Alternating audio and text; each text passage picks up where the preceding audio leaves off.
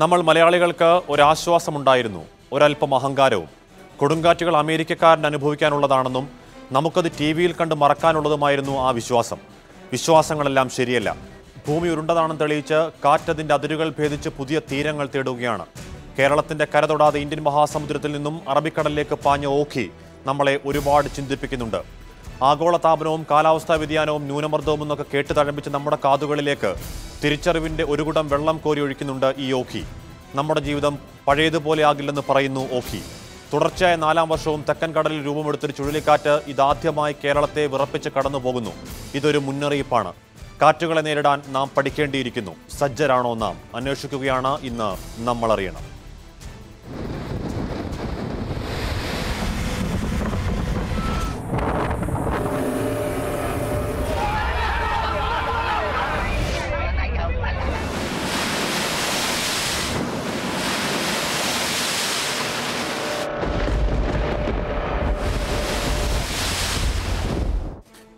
ഓഖി എന്ന ബംഗാളി വാക്കിന്റെ അർത്ഥം കണ്ണ് എന്നാണ്. നമ്മൾ കണ്ണു തുറക്കേണ്ടിയിരിക്കുന്നു. കനത്ത മഴ കോരിച്ചൊരിഞ്ഞു ഓഖി തെക്കൻ കേരള തീരത്തിലൂടെ ഒന്ന് കടന്നുപോയേക്കും നമ്മുടെ 10 ജീവനുകളാണ് നഷ്ടമായത്. ശ്രീലങ്കയുടെ തെക്കുകിഴക്കായി രൂപപ്പെട്ട ന്യൂനമർദ്ദമാണ് പടിഞ്ഞാറേക്ക് പാഞ്ഞത്. 110 കിലോമീറ്ററിലേറെ വേഗം കൈവരിച്ച കാറ്റ് കൊടുങ്കാറ്റുകളുടെ 4ാം തരത്തിലേക്ക് രൂപമാറിയിരിക്കുന്നു. ആശങ്കയുടെ ഒരു പകലിനും രാവിനും ഇപ്പുറം കടലിൽ കുടുങ്ങിയ അനേകം മത്സ്യത്തൊഴിലാളികൾ തീരത്തണഞ്ഞിരിക്കുന്നു എന്ന ആശ്വാസം. നാവികസേനയും കോസ്റ്റ് ഗാർഡും വ്യോമസേനയും എല്ലാം കൈകോർത്ത് സംസ്ഥാന ഭരണകൂടത്തിന്റെ ശ്രമങ്ങൾക്ക് കരുത്തു പകർന്നു. ഈ പകലിൽ എന്തൊക്കെ സംഭവിച്ചു? നമ്മുടെ റിപ്പോർട്ടർ ജോജോ പറയും.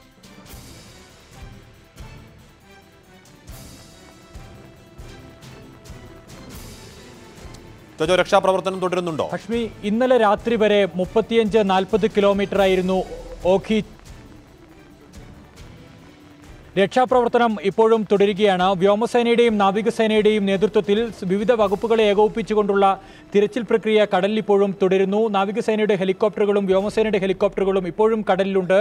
അല്പസമയം മുമ്പ് വരെ കൂടുതൽ ആളുകളെ കരയിലേക്ക് എത്തിച്ചുകൊണ്ടിരിക്കുന്ന ആശ്വാസകരമായ ഒരു കാഴ്ചയായിരുന്നു നമ്മൾ കണ്ടുകൊണ്ടിരുന്നത്. അല്പസമയം മുമ്പ് സംസാരിച്ച ഫിഷറീസ് മന്ത്രിയും ഇതേ വികാരം തന്നെയാണ് പങ്കുവച്ചത്.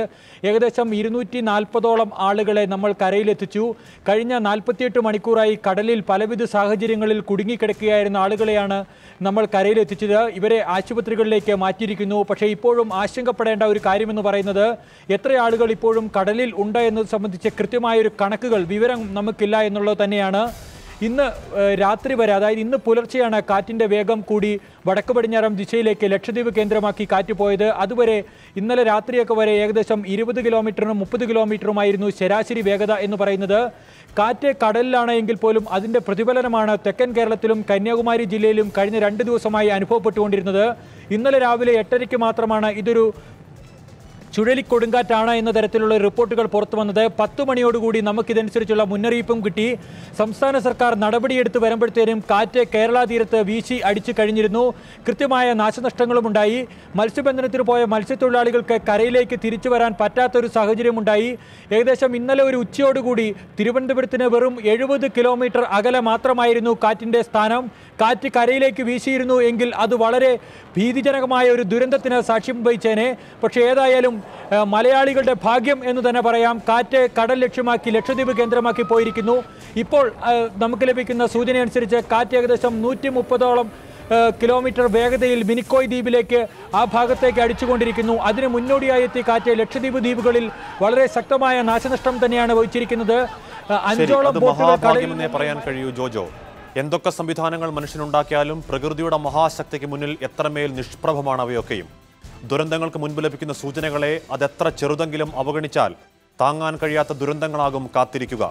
അറിയിപ്പ് കൃത്യമായി നൽകിയെന്ന് കേന്ദ്ര കാലാവസ്ഥാ നിരീക്ഷണ കേന്ദ്രവും വൈകിയാണ് കിട്ടിയെന്ന് സംസ്ഥാന മുഖ്യമന്ത്രിയും പറയുമ്പോൾ ഒന്നേ ഞങ്ങൾക്ക് പറയാനുള്ളൂ: ജനങ്ങളുടെ ജീവൻ വെച്ചാകരുത് നിങ്ങളുടെ പന്തുകളി. ഇവിടുന്ന് കൊടുക്കുന്ന വാണിംഗ് നാഷണൽ ലെവലിലെന്ന് പറയുമ്പോൾ അവർ കൊടുക്കുന്നത് കുറച്ചുകൂടി സ്പെസിഫിക് ആയിരിക്കും. ഏരിയ ഒക്കെ കുറച്ചും കൂടി ഇതായിട്ട് പറഞ്ഞ്, ഇപ്പോൾ ഞങ്ങളിവിടെ south Kerala will be affected എന്ന് പറയും. അപ്പോൾ തിരുവനന്തപുരത്ത് എന്ന് പറയുമ്പോൾ അവർക്ക് വേണമെങ്കിൽ ഡിസ്ട്രിക്ട് വൈസ് ഒക്കെ പറയാമല്ലോ. ഞങ്ങളുടെ മെസ്സേജസ് അത് ഞങ്ങളുടെ സിസ്റ്റമാണ്. അതങ്ങനെ വൺസ് ഈവൻ സൈക്ലോൺ ആവണ്ട, ഡിപ്രഷൻ ആയാൽ തന്നെ, ഡിപ്രഷൻ എന്ന് പറഞ്ഞാൽ അതിൻ്റെ ഇതാണ്, ഡീപ്പ് ഡിപ്രഷനാവും, പിന്നെയാണ് അത് സൈക്ലോൺ ആവുന്നത്. പിന്നെ സിവിയർ സൈക്ലോൺ, അങ്ങനെ ഇൻറ്റൻസിഫിക്കേഷനാണ്. ഡിപ്രഷൻ ആയാൽ തന്നെ ഈ വാർണിങ്സ് ഒക്കെ നമ്മൾ ഒരു ദിവസം 3 പ്രാവശ്യം അത് പോകും. അതുണ്ട്. പക്ഷേ once when it become cyclone ആയിക്കഴിഞ്ഞാൽ പിന്നെ എല്ലാം 3 hours മെസ്സേജാണ്. നമ്മൾ മനസ്സിലാക്കേണ്ടത് ഇന്നലെ ഉച്ചക്ക് 12 മണിക്കാണ് സൈക്ലോൺ വാണിംഗ് ലഭിക്കുന്നത്. അതിനു മുൻപ് സൈക്ലോൺ വാണിംഗ് ഇല്ല. അപ്പോൾ സൈക്ലോൺ വാണിംഗ് ലഭിച്ചാലാണ് കൂടുതൽ കാര്യങ്ങളിലേക്ക് നീങ്ങുന്ന നില വരിക. അത് ലഭിച്ചതിന് ശേഷം നടപടികൾ ത്വരിതഗതിയിൽ നമ്മൾ സ്വീകരിച്ചിട്ടുണ്ട്. മനുഷ്യസാധ്യമായതിൻ്റെ പരമാവധിയാണ് ഇന്ന് രാവിലെ മുതൽ നമ്മൾ കണ്ടത്. കേരളം കണ്ട ഏറ്റവും വലിയ രക്ഷാപ്രവർത്തനം. കടലിൽ കുടുങ്ങിയ 218 പേരെ ഇതിനോടകം രക്ഷിക്കാനായി. പക്ഷേ ഒരു കൺട്രോൾ റൂം പോലും തുറക്കാൻ സർക്കാരിനായില്ല എന്നത് പോരായ്മയാണ്. കടലിനേക്കാൾ പ്രക്ഷുബ്ധമാണ് കരയിൽ പ്രിയപ്പെട്ടവരെ കാത്തിരിക്കുന്നവരുടെ മനസ്സ്. ആർത്തലയ്ക്കുന്ന തിരകളേക്കാൾ ഉച്ചത്തിലാണ് അവരുടെ പ്രാർത്ഥനയും വിലാപങ്ങളും. പ്രതികരണങ്ങളിലേക്കാണ് ഇനി. വളരെ മോശപ്പെട്ട പ്രവർത്തനമാണ് കോസ്റ്റ് ഗാർഡും നേവിയും അവർ കാണിക്കുന്ന. കോസ്റ്റൽ പോലീസായിരുന്നാലും മത്സ്യത്തൊഴിലാളികളെ അന്വേഷിക്കലല്ല ഇവർ 100 മീറ്റർ പോലും വ്യത്യാസമില്ല. കരയിൽ നിന്ന് 100 മീറ്റർ പോലും വ്യത്യാസമില്ലാതെ ആങ്കറിൽ കടന്ന ഒരു പത്തേമാരിയിലുള്ള 17 പേരെ കൊണ്ടുവന്നിട്ടാണ് ഇവിടെ ശശി തരൂർ ഉൾപ്പെടെ ഉള്ളവർ ആഘോഷമാക്കിയത്. അത് ഞങ്ങളുടെ ഭാഗത്തുനിന്ന് വളരെയധികം പ്രയാസം ഉളവാക്കുന്നതാണ്. ഇന്നലെ പോലെ 150 കുറയാത്ത മത്സ്യത്തൊഴിലാളികൾ ഉൾക്കടലിൽ വള്ളങ്ങൾ നഷ്ടപ്പെട്ട് നീന്തിയും വളരെയധികം കഷ്ടപ്പെടുമ്പോൾ ഇവിടെ 16 പേരെ രക്ഷപ്പെടുത്തിയെന്ന് പറഞ്ഞിട്ട് ഭയങ്കര ആഘോഷം. ഇത് ഒരിക്കൽ പോലും ഞങ്ങൾ അംഗീകരിക്കുന്നതല്ല.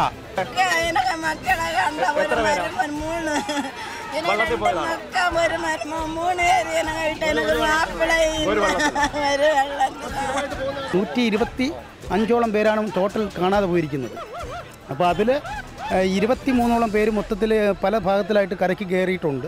എത്ര മണിയാണെന്ന് അറിയില്ല. ഒരു ബോട്ടുകാരെ ഞങ്ങളെ രക്ഷപ്പെടുത്തി. എന്നെ കയറ്റിയപ്പോൾ അയാൾക്ക് ഉറപ്പ് കിട്ടിയില്ല.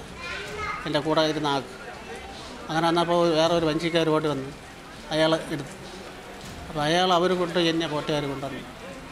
അവർ 3000 ആ 2 വള്ളത്തിൽ പോയിട്ട് കര വന്ന എന്തെന്ന് എനിക്കറിയില്ല.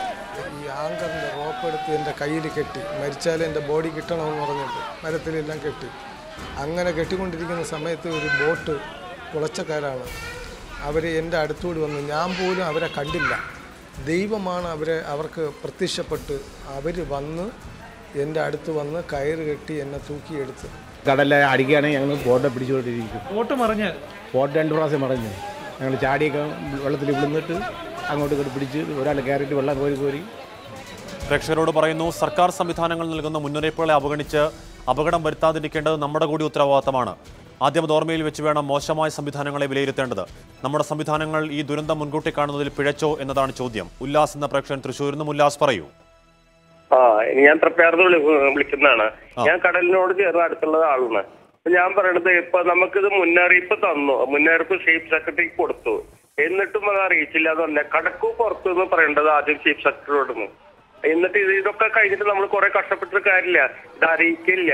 എന്നിട്ട് അവര് പോയാൽ നമുക്ക് പറ്റില്ല. ഇത് അറിയിച്ചിട്ടുണ്ടെങ്കിൽ അവര് പോയില്ല എന്നൊക്കെ പറയല്ല, അറിയിച്ചിട്ട് അവര് പോകുന്നില്ല. സഫേര എന്താണ് പറയാനുള്ളത്? മുതൽ ചാനലുകൾ കേൾക്കുന്നതാണ് ഒരുപാട് ഇനിയും കടൽ പ്രക്ഷോഭമാവും, കാറ്റ് വരുന്നു എന്നൊക്കെ കേൾക്കുന്നത്. അപ്പം അവിടെയുള്ള ആൾക്കാർ തന്നെ പറയുന്ന കാര്യമാണ് കടൽ ഭിത്തി ഇല്ല, അല്ലെങ്കിൽ പുലിമുട്ടില്ല, അങ്ങനെയുള്ള സംവിധാനങ്ങളൊന്നുമില്ല എന്ന്. അപ്പം ഇതിനുള്ള ഫണ്ടുകളൊക്കെ എവിടെ പോയി എന്ന് അവർ ചോദിക്കുന്നുണ്ട്. അപ്പം ഞാനും കേരളത്തിലുള്ള ഒരാളാണ്, എനിക്കും അറിയേണ്ടതുണ്ട് ഇതുപോലുള്ള സംവിധാനങ്ങൾ ഇല്ലാത്തതും അവർക്ക് വേണ്ടി സംരക്ഷണം ഒരുക്കേണ്ടതും നമ്മുടെയൊക്കെ ചുമതലയല്ലേ? അതിനുവേണ്ടിയുള്ള ഫണ്ടുകൾ എവിടേക്കാണ് പോകുന്നത്? പാലക്കാട് നിന്ന് പ്രേക്ഷക ചന്ദ്രിക കൂടി ചേരുന്നു. ചന്ദ്രിക, എന്താണ് പറയാനുള്ളത്?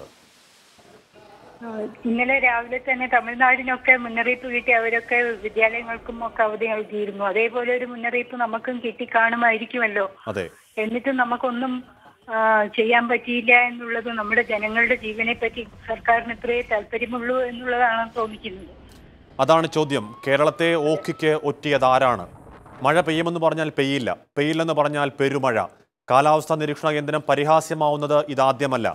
ഈ പിഴവ് കാലാവസ്ഥാ നിരീക്ഷണ കേന്ദ്രത്തിൻ്റെതോ അതോ ഇന്ത്യൻ മെറ്റീരിയോളജിക്കൽ ഡിപ്പാർട്ട്മെന്റിനെ പറ്റിയ തെറ്റോ?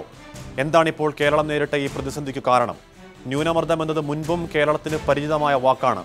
ഇപ്പോഴത്തെ സാഹചര്യത്തിലേക്ക് അതെങ്ങനെ മാറി? ക്യുസാറ്റിലെ ഡിപ്പാർട്ട്മെന്റ് ഓഫ് അറ്റ്മോസ്ഫറിക് വിഭാഗം പ്രതിനിധി അഭിലാഷ് അക്കാര്യങ്ങൾ പറയും. ഡിസാസ്റ്റർ മാനേജ്മെന്റ് ഇത് ഒരു ലിഖിതമായ കുറെ ഘടനയുണ്ട്. ഒരു സൈക്ലോൺ വാണിംഗ് എന്ന് പറയുന്നത് ഒരു 4 സ്റ്റേജ് വാണിംഗ്. അത് ഞാൻ ആദ്യം പറഞ്ഞിരുന്നു. സൈക്ലോൺ ഉണ്ടാകുന്നതിന് മുമ്പ് ഒരു 72 hours, ഒരു 3 ദിവസം മുന്നേ ഈ WMO വേൾഡ് മെറ്റീരിയോളജിക്കൽ ഓർഗനൈസേഷൻ തന്നെ പറഞ്ഞിട്ടുള്ള കുറേ സ്റ്റാൻഡേർഡ് പ്രൊസീജിയേഴ്സ് ഉണ്ട്. 3 ദിവസം മുന്നേ സൈക്ലോൺ വാച്ച് കൊടുക്കണം. ഈ സൈക്ലോൺ വാച്ച് കൊടുക്കുന്ന സമയം തൊട്ട് disaster മാനേജ്മെൻറ്റും state authority should be given proper alert to the public. അതൊരു മാനുവലാണ്, അതൊരു സിസ്റ്റമാണ്. അത് എവിടെ മിസ്സായി എന്നുള്ളത് ഗവൺമെൻറ് ലെവലിൽ ചിന്തിക്കേണ്ട ഒരു കാര്യമാണ്. ഞാൻ പറഞ്ഞില്ലേ, 29-ാം തീയതി എൻ്റെ മൊബൈലിൽ മെസ്സേജ് വന്നു. 29-ാം തീയതി I got A message from IMD saying that the system is becoming depression and within 24 hours, അതായത് 30-ാം തീയതിക്കുള്ളിൽ അത് സൈക്ലോണിക് സിസ്റ്റമായിട്ട് മാറും. ചരിത്രത്തിലാദ്യമായി കേരളത്തെ തൊട്ടുരുമി കടന്നുപോയ ഓഖി ഒരു സൂചനയാണ്. കാലാവസ്ഥാ വ്യതിയാനം, ആഗോളതാപനം എന്നൊക്കെ കേട്ടാൽ TV-യിൽ ചാനൽ മാറ്റാനോ പത്രത്തിലെ പേജ് മറിക്കാനോ ശ്രമിക്കരുത്. കേരളം ഒരു സൈക്ലോൺ മേഖലയായി മാറുന്നു. അസ്ഥിരമാകുന്നുണ്ടോ നമ്മുടെ ജീവനും ജീവിതവും? മാതൃഭൂമി ശാസ്ത്രലേഖകൻ ജോസഫ് ആന്റണിയുടെ വാക്കുകൾ കേൾക്കാം. ഒട്ടേറെ ന്യൂനമർദ്ദ മേഖലകൾ ഒരു അറബിക്കടലിലും അല്ലെങ്കിൽ നമ്മുടെ കേരളത്തിൻ്റെ പരിസര പ്രദേശത്ത് രൂപക്കൊള്ളുകയും അത് പിന്നീട് മഴയായിട്ട് പെയ്തൊഴിയുകയും ചെയ്യുക എന്നുള്ളത് സാധാരണ കാര്യമാണ്. പക്ഷേ അത്തരം ഒരു ഡിപ്രഷൻ ഇപ്പോൾ ചുഴലിക്കൊടുങ്കാറ്റായി മാറിയിരിക്കുന്നു എന്ന് പറഞ്ഞു കഴിഞ്ഞാൽ ഭാവിയിലും നമ്മൾ ചുഴലിക്കൊടുങ്കാറ്റുകളെ നേരിടേണ്ട ഒരു അവസ്ഥയിലേക്കാണ് നീങ്ങുന്നതെന്ന് നമുക്ക് സംശയിക്കേണ്ടിയിരിക്കുന്നു. ഇത് യഥാർത്ഥത്തിൽ നമുക്ക് ആദ്യമായിട്ട് ഇതുണ്ടാകും. ഇതിൻ്റെ ഒരു ടെസ്റ്റ് ഡോസ് പോലെയാണ് ഇപ്പം കേരളം കണ്ടുകൊണ്ടിരിക്കുന്നത്. എത്ര വലിയ നഷ്ടത്തിനും എത്ര വലിയ ദുരിതത്തിനുമാണ് ഒരു സൈക്ലോൺ ഇടകൊടുക്കുന്നതെന്ന് നമ്മൾ കണ്ടുകൊണ്ടിരിക്കുകയാണ്. ഇത്തരം കാര്യങ്ങളിൽ വാണിംഗ് നൽകാനുള്ള, മുന്നറിയിപ്പ് നൽകാനുള്ള ഫലപ്രദമായ സംവിധാനങ്ങൾ ഏർപ്പെടുത്തേണ്ടി വരും. യഥാർത്ഥത്തിൽ കാലാവസ്ഥാ വ്യതിയാനത്തിൻ്റെ ഏറ്റവും പ്രധാന കാരണമായി പറയുന്ന ഗ്ലോബൽ വാർമിംഗ് ആണ്, ആഗോളതാപനം. അപ്പോൾ നമ്മൾ അന്തരീക്ഷത്തിലെ ഹരിതഗൃഹവാതകങ്ങളുടെ സാന്ദ്രത വർദ്ധിക്കുകയും ഭൗമാന്തരീക്ഷം ചൂട് പിടിക്കുകയും ചെയ്യുമ്പോൾ ഇത് നമ്മൾ ഓർത്തിരിക്കേണ്ട കാര്യം എന്ന് വെച്ചാൽ ഭൂമി നമുക്ക് രാജ്യങ്ങളും മറ്റ് അതിർത്തികളും ഉണ്ടെങ്കിലും അന്തരീക്ഷത്തിന് അങ്ങനെ രാജ്യാതിർത്തികളൊന്നും ബാധകം. കൂടുതൽ പ്രേക്ഷകർ പ്രതികരിക്കാനുണ്ട് ഈ വിഷയത്തിൽ ഇടവേളയ്ക്ക് ശേഷം.